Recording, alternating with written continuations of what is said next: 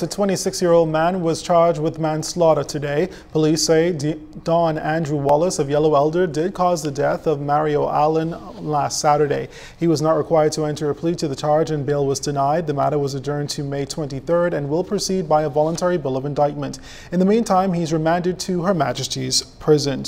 Well, also from court today, two Bahamian pilots and a Canadian man were arraigned in the magistrate's court. 48-year-old Murillo Aline Sullivan of Turtle Drive, Bel Air Estates, 37-year-old Darrell Elmer Bartlett of Pink Coral Drive, and 23-year-old Michael Aaron Webster of Quebec, Canada, were charged with possession of dangerous drugs with the intent to supply, conspiracy to possess dangerous drugs with the intent to supply, and importation of dangerous drugs.